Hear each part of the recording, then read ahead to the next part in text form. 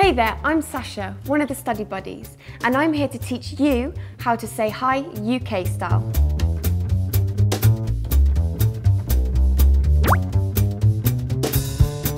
People say the British are hard to get to know. We're far too polite. Well, nowadays, things are more relaxed. So here's my 5-point guide to getting your hellos just right. First up, when you see your tutor, good morning, plus their first name will do the job just fine. Good morning, Loic. Ah, good morning. Meeting someone you don't know, a firm handshake, not too firm, is the best way to go.